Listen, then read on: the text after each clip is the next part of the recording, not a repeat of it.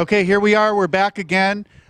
Ed Wolfe from WG is joined again as co-MC, and this time we have another special guest. This is Jim Ostojic, Sergeant for the Polk County Sheriff's Office right here in Florida. You might recognize his face. You probably know Sheriff Grady Judd. He's a real celebrity in the law enforcement and the ORC world. And we're going to interview him right now about his upcoming session, about the talk he gave yesterday, and the great work he's doing around the country. Ed, want to fire a couple questions around? Yes, yes, Joe. Thank you. Hey, Jim. We've been studying this issue of ORC for quite some time, and Polk County really has taken the lead in fighting this problem. Can you tell us what you guys are doing and how that works for you? Sure. I contributed a lot of that success with the alliance that we built with the retailers. That's something that, I think that should be done across the nation, is what working with the retailers together as one force multiplier has really helped us a lot. Have you ever worked in retail yourself? I have not. It's interesting to be able to get that. Usually, and a couple of officers that we've dealt with in the past, is they've had that retail background, they make that connection. It offers a great deal of insight that you're able to make that transition. Can you tell us what type of energy do you put into the process at Polk County? Absolutely. It's not only me, but it's the team. And, I want to tell you the efforts that the retailers make as well. When my team works for 20 hours, the retail team works for 20 hours. We meet and we brief together. We share intelligence. We get the information that we need. And the sheriff's really been a big advocate for us. And we're able to get videos in a timely manner. And we all work together. And, the executives of the company are just as much supportive as the sheriff is. Jim probably won't tout this, but I'm going to share a few success stories from Polk County. One of my very first experiences on major ORC publicity, PR, was a case that the Polk County Sheriff's Office broke right here in Florida. It was 18 suspects. It was the top news story on every network in almost every major news publication. And Jim's smiley face during the raid, taking down the people, that's how I originally got connected to Sergeant Ostojic and the Polk County Sheriff's Office. They really do a fabulous job. Jim, your sheriff is, well, let's just say an outspoken advocate of retail, organized retail crime, and business in general, and how law enforcement interacts with the community and really putting these guys out of business. How is he to work for? Where does he get that passion and energy? And he obviously shares it with you. True? False? What's going on? Absolutely, he shares it with me, and I think he has just as much enthusiasm towards this as I do. I think that he gets just as excited. And I think you bring up a great point about that, is that I think that a big part of this is the public awareness, and he really makes the public aware of it by getting on television and talking about it, expressing the cases, and he's very grateful about the work that we and the retailers do together. It was his vision that he wanted to share this task force together, and I think that's an important issue and something that he thought about and came with that. If you want to see Sheriff Judd in action, just go on, look at the news from Polk County about organized retail crime. He was also one of the law enforcement professionals that testified before the United States Congress about the legislative issues we heard and talked about just a little bit ago. But Jim, you've really taken some new initiatives now towards educating not just people within Polk County, but around the state of Florida, even in some other states. What's that program all about, and how do people get involved? Absolutely. So what we did is that the sheriff this year is the Florida Sheriff's Association president, and one of his initiatives this year was to get the other sheriff's offices involved, and for the ones that weren't. And so what we did is we provided training for the sheriff's deputies and the sheriff's detectives to do the investigations. So we just held the first 40-hour nationwide 40-hour law enforcement training class for organized retail crime. What an opportunity it was. The retailers came, they assisted us, they provided some of the training, we provided some of the training. We did a 2-day operation, and we were actually able to show the students real firsthand on how this really works. Great. Well, when you first got into it, when you're sheriff, enlisted your help to make this happen. What was your first impression of what you would find, and how has that changed? Absolutely. Years ago, when we did the investigations and stuff, it was a situation where we would meet with the retailers, and then we would get information, and then we would go back and do the investigation. And now it's changed because now we all work together. It's no longer about the situation where I've got to track somebody down to get information, track somebody down to get videos. Now they're there. They're here helping us. We work together, and it's really been a great working relationship. It's really made the cases easier, and we work them a lot of times we work them a lot quicker, and we're able to resolve them in a manner less loss to the stores, which really benefits us as law enforcement and benefits the stores because there's a lot less loss. That's tough to say. Ed, I want to fire a question at you, actually. Oh, yeah. You've worked in retail for a number of years. You've run large and small loss prevention programs.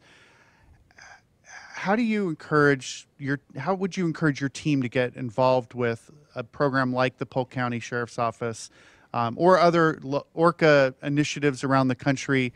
How do you drive that? How do you incent people? How do you communicate it? Maybe even up and down the chain to your own team and to your bosses and executives in the company. Well, you don't really have to do a lot of recruiting if you have store detectives in your organization. You don't have to do a lot of recruiting to them. They want that involvement by the police. And the only thing that has always really kept retailers back from working with the police more closely is they lose control, if you will, of the situation. And when they start to work with guys like Jim and learn that they don't actually lose control of the investigation, that these guys are that they're in their goal is the same as the retailer, that's when you really get this cooperativeness. Did you find that to be the case? Absolutely. I think that's been a big factor that when you take in the law enforcement aspect, that we actually care about this crime, and that there's a lot of participation in it from the different agencies. It's really made a big turn in the industry. When we talk with Sergeant Ostojic in a little bit, he's going to share some details about the program and perhaps some differences on the approach that he's adopted and the reason his team has been so successful in breaking up organized retail crime. But Sergeant, I wanted to ask you a question. I know you were just recently out at the LaRocca meeting in Los Angeles. You were at Gray Orca just a few weeks ago. These ORCA programs, are they beneficial to the sheriff's office? I know in your county you may not have all the retail chains, but there's a national presence. These big chains, how do you bring them into the fold? I think it's actually one of the things that we did is we had an initial meeting with a lot of the high-ups of the different investigative levels, and what happened after that is that it kind of all fell into place. We built the alliance based on that we're going to put the effort in. We would like to share that effort. Going out to LaRocca was a great experience. Captain Williams runs that program and just does a phenomenal job. And I learn as I go to different conferences, and what I've done is I've just taken a piece of each of those conferences and I've placed it into what we run in the alliance right now, and it's been so successful for us. I mean, we're clearing cases left and right, and the retailers just absolutely love it. That's great. I think a lot of people, when they ask the question about organized retail crime, how broad is this issue? Or is this just traditional theft from stores? Or is it drug users that are coming in, stealing product, and reselling it on the street or at pawn shops and secondary markets? There's a lot of other venues where these products are liquidated. Can you share some examples of this, let's call it the organized retail crime omni-channel world, if you will? Where else are they selling it? Absolutely. So, when I first started doing organized retail crime, we found that it was traveling from different location to different location. The thing with it today is that you look at the internet, now you have people that not only are just going out there stealing for themselves and they can go home and put it on the internet, but obviously there's groups that go and they do the same thing. So it's a different challenge in the investigation. So it's not always going to be the big distributor at the end. There may be just people that are running out of their households. And here in Florida, we're actually able to charge them with severe charges, even if they're running the crime in the criminal element. We're really going to make a change. So Ed, with ORC activities, how do you what benefits you as a service provider? What information do you look at to develop strategies around helping retailers address the problem, preventing, tracking, investigating some of these issues? Is there a greater role for a service provider like WG, but in others? And where do you get the best sources of information to benefit you in the R&D efforts? Well, the best sources of information come from the ideas that come out of these sessions. I mean, we've been to all of the LaRocca sessions, and we went up to the one up in New England. I know Gus has traveled to a couple other ones and spoken to them. So what you do is you learn the what is coming out of that, and what it really means is that, you know, we talked briefly about GPS tracking and whether or not that's going to have an advantage for organized retail crime in the future. And that jury's out on that one. But I think from a service provider standpoint, certainly being able to identify from an RFID standpoint when someone leaves the building with a particular item. You can actually, on that RFID, actually put a serial number in it so you know it left at this certain day. So that actually would help Jim and his group, you know, considerably, because you have you know it was stolen at 1:10 on Friday afternoon type of thing. So there are some of those advantages to it. So translating that, you're making the losses and substantiating losses as a victim a lot easier for law enforcement to understand and perhaps even inventory that product at some point later in the game? Well, you've got to be able to prove you had a crime. You know, I don't know how many times have you walked into a cane and see all this merchandise. They have no means to pay for it, and you can't prove there's a crime. Does that happen? We have had that happen in cases, and you know, one big thing that we've been working on, and with our prosecutors, getting restitution for the companies in cases where we can go back later on and travel back and check the videos and things like that. So that's really been helping out. We've had a pretty good success rate as far as restitution for the companies. That's great. So let's recap just a little bit. Jim, you've run these major investigations. Ed, you run major companies. You'd mentioned the New England ORCA, the Organized Retail Crime Association up there. It's similar to the program that Sergeant Ostojic has here in Florida, and has spoken at a number of these meetings. A plug for the New England ORC effort. It's one of the largest from a statewide and supported by the state associations in the New England market. The meeting comes up in September. It happens to be one of my favorite meetings all year long. And probably because of the clam chowder. It's great clam chowder. I'll be there this year talking a little bit about ORC, and I think that, well, maybe I can let the secret out. We might have some other, maybe a Florida guest or two show up at the conference. But that said, there's a lot of great initiatives that are going on around the country, and I think this afternoon you're going to hear about some of the public and private sector partnerships from the retail ORC experts. I'm going to be back with Sergeant Ostojic in just a little bit, and Captain Bill Williams with the LAPD's Commercial Crimes Division, Detective Joe Hopkins, who's the LaOrca, the LA version of this ORCA program, who's the law enforcement liaison.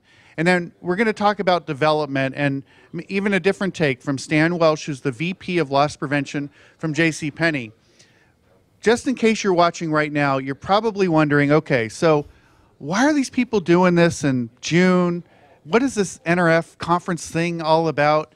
Well, here's what you need to know. The National Retail Federation has just rebranded this conference called NRF Protect. Next year, it'll be held in Long Beach, California, my hometown, and it's open to retailers and law enforcement agencies and certainly the service providers.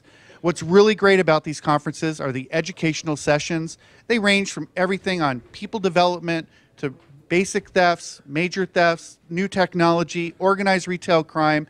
It's the type of thing that the three of us all come, we learn, we network, we develop. So with that said, Ed, what's the type of thing you take away from this conference and apply it to your everyday world? And what do you tell your team when this conference is all said and done? Well, what you're looking for really is new ideas, or variations on the ones that you're already working on. And if you can walk away with literally one or two good ideas, it's well worth the time and energy, in addition to all the other elements that are going on because you're networking. But you're looking for that. If you can take a new idea or two new ideas and implement them. I know a lot of VPs of LP that come here and they bring their people and they require them to come away with one good idea. And so if they have 5 people, they have 5 new good ideas, well worth the time and energy. And that's really what the issue is. That's great. Now, Sergeant Ostojic, you have 2 of your team members here. I met them yesterday down at the NRF Fusion Center, which brings the law enforcement and loss prevention folks together on the expo hall floor. You don't do it alone. Sheriff Judd is a fabulous team. You lead that team. You've got great people that work for you. What motivates them? How do you motivate them? How do you take information from this conference and get the word to your folks, your colleagues, maybe even other parts of the department to get them aware of retail and ORC and what you're doing? I think that it's the impact. I think what happens is that people don't realize what the impact it is on the community, the tax revenue that we lose, the training that we provide them. Once they've been trained in this, they're more enthusiastic about it just as much as I am and the sheriff is, and it makes a really good team. And I think that's what, the retailers and support is what really helps us. That's great feedback. And thank you both, Ed, co-emceeing with me. I think you might even be back a little bit. I think I'm getting fired. Amber's coming back. Sergeant Ostojic, thank you so much for being here. I look forward to our session in just a little bit. Don't go anywhere. This is going to stream live all the information today. It's also going to be made available to you over the internet through the D&D Daily, which you can sign up for right now. It's a daily newsletter. It recaps a lot of major issues. It's a great source of information, including the sessions that are filmed here today. Now we're going to turn it back over to Gus Downing, who's with a whole group of ORC professionals. You cannot miss this session. Don't go anywhere. Gus, back to you.